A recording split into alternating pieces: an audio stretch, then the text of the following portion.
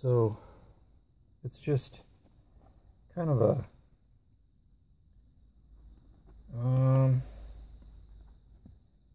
I don't know what this is. Kind of a, it's just really crappy carpet. Plastic, I guess this is plastic. It's like a clear plastic on the back, and then the loop carpet, which looks nice. This cut pile carpet is for $73.74. This is the correct carpet, so I'm getting the correct carpet back in here. The original carpet, I wish I would have hung on to it, you know, back in 1982 or 81 or whenever it was that I replaced my carpet. You know, there were big holes in it. I remember there was a big hole right here, all the way through the jute from somebody's heel, I think, and then there was another hole up there, and it was just in really poor condition, but it was the original carpet. And I've got the carpet out, the jute out, and just taking a quick video.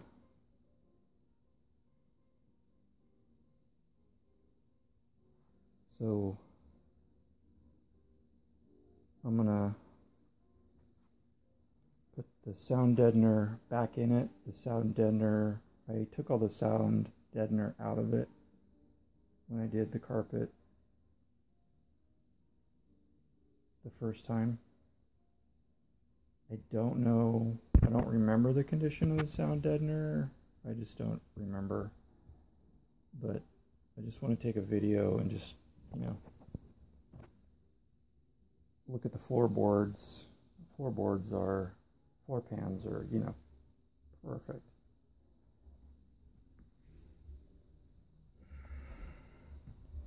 Little spot here where something hit it from the bottom, pushed it up right there. Other than that, everything looks really good and solid and tight. So I tackled the sound deadener. It did not come out the way I envisioned.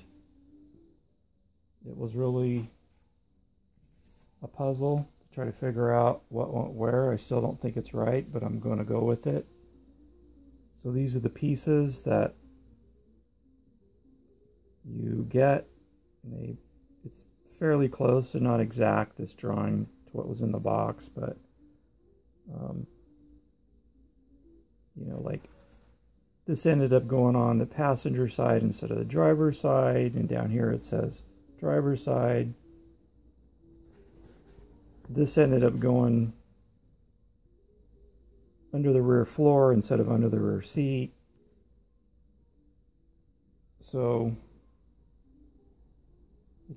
that piece going there just didn't work, didn't make any sense. That piece, I don't know, had to be totally cut up in order to make there to be any semblance of fitting.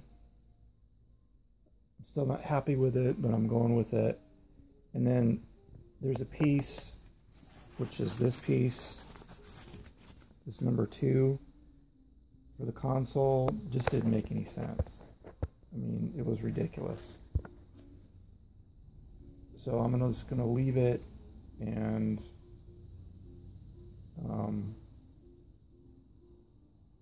going to go with just jute. I may lay a couple of pieces if I can find a long piece to maybe go across there. But anyway, this is how it came out. Came out okay, I guess. I've got the sound deadener and the jute padding all laid down in the front half of the car. The sound deadener went down in the same place as it was cut out for. I just added a few pieces around the shift hump on each side and on the top, the very top. And then I just laid so I used some 777 on back of the sound deadener to sort of keep it in place to the floor pans, and then I used 777 on back of the jute and laid it down to contour the floor pan, and it's working pretty good. I think the carpet will go in a lot better. So I'm just going to work on the rest of it. I don't think it's going to be that difficult from this point forward. Just putting the sound deadener in and laying the jute down. Up there it's a little different because there's a lot more contour and stuff. So, okay, I'm going to keep going. I just got the jute in. It took about, I don't know, 4 or 5 hours to do. It came out really nice. It's sitting on top of sound deadener. So that's one thing that it didn't have with the old carpet was sound deadener. Now it's got sound deadener. I don't know how effective it's going to be for deadening sound, but you know. But I've got the jute, laying down with 3M77, and it's really holding down to the contour of the floor pan. Shift hump. Got that. Pressure buzzer for the passenger seat. Back seat.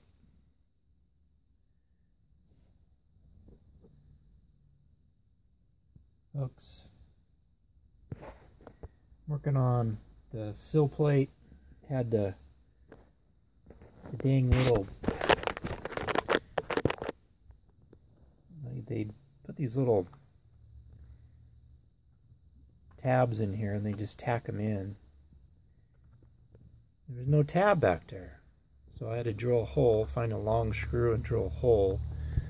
So that's how that one goes in. There's no tab back there. So I'll finish that up tomorrow. Putting the kick panels back in, and this is the duct seal that I bought at Home Depot. It's this stuff. It's about $1 a bar, something like that, $2 a bar.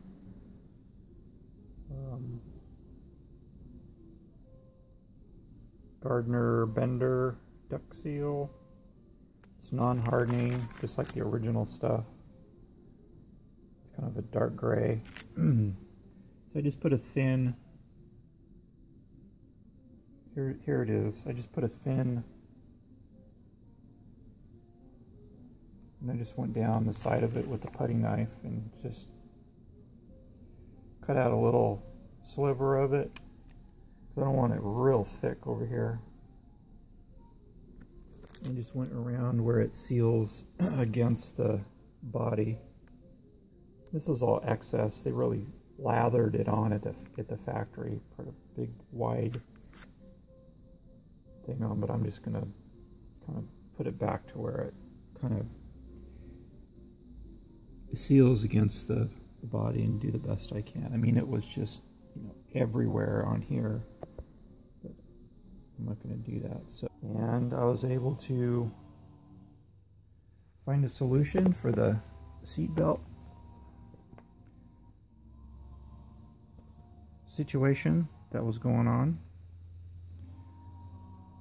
Problem was the seat belt, the seat lever was hitting this seat belt cover. So what I did is I sawed it off with a hacksaw. It's gone. No, just kidding. This is the passenger seat back. So I just switched them. So that's the old driver's seat back, which is over there. And this is the passenger.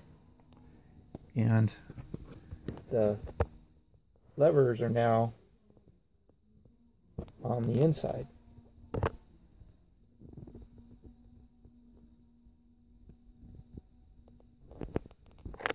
So it's kind of different, but you know, it's not a permanent solution, it's a temporary solution that works. So now I can have the seat all the way back and not mess anything up, destroy something. So that's done. So the seats are in.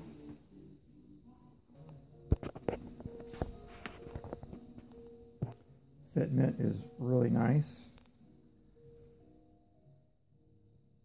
The little protector is still over the Fisher logo. I'll take those off. But it came out really nice.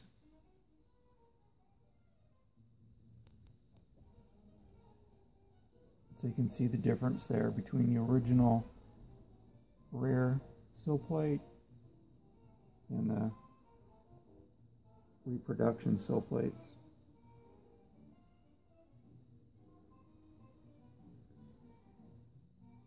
Came out really nice.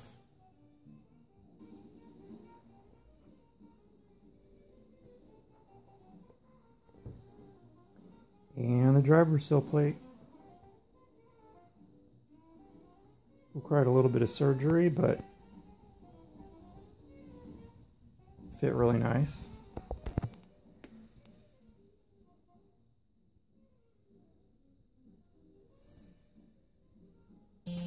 Parking brake right now is engaged. So turn on the key to the on position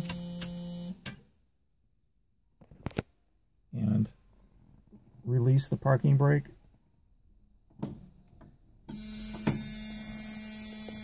And the seatbelt warning system engages. So, since I'm sitting here in the driver's seat, the only way there's two ways to stop the buzzer. Put my seatbelt on, which stops the buzzer, or put the parking brake on. Goes out. Parking brake off. Parking brake on. So let me put my seatbelt on, and I will engage the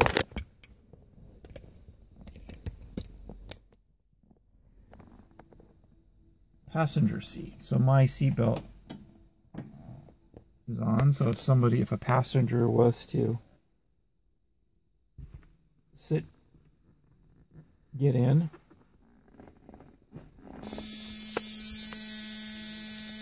seatbelt warning.